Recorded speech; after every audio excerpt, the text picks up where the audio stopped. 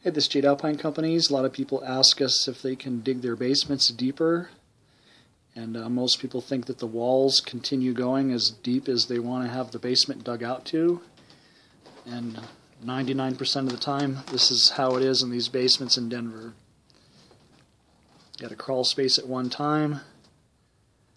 The concrete stopped right there. So you have to not only excavate and pour a new floor, but you have to structurally underpin and pour new foundation walls.